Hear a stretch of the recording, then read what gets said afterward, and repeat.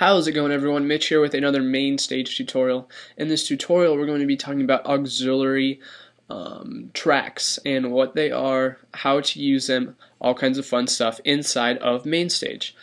Woohoo! Alright, so what we can see is that I have a piano here selected for this patch, and on this patch I have a reverb and delay auxiliary track. Now these auxiliary tracks are going to be available for every single patch inside of the concert. Okay, so we can see that on this suitcase patch we have that reverb and delay also, just like on this piano. Now what we can do is say we can send part of our piano track to this bus 1 or reverb track, and then part of it to our delay track. And now we can choose with this little dial how much we want to send to that auxiliary track. That auxiliary track, once something is being sent to it, will be able to play a little bit of reverb, and then it sends it again right to the output so that we can hear it. Okay. And now I have two faders in here inside of our main view. What I can do is select one, I can map it to that reverb, and map the other one to the delay. Okay.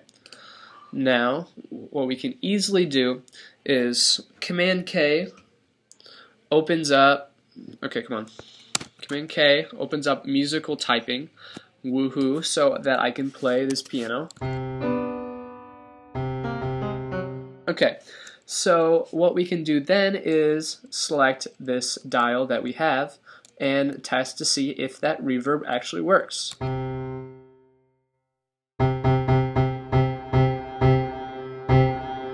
So it definitely works. Now let's try the delay.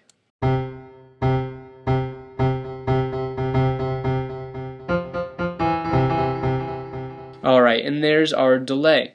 So what we can easily do is edit these in real time when we're playing a live set.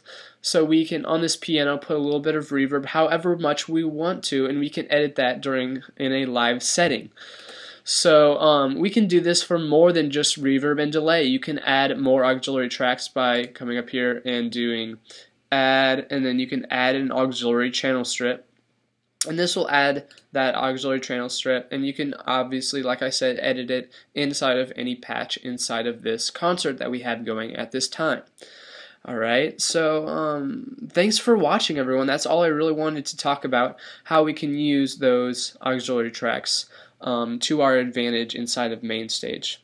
So everyone, thanks for watching. Please comment, rate, subscribe. If you have some more suggestions on future Mainstage tutorials, I've actually kind of been building up quite a library of things that I need to be doing at this point. So I just need to start working with Mainstage a little bit more.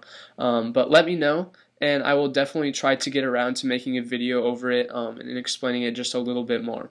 So everyone, thanks for watching. This is Mitch, and hopefully I will be seeing you very soon. Peace out.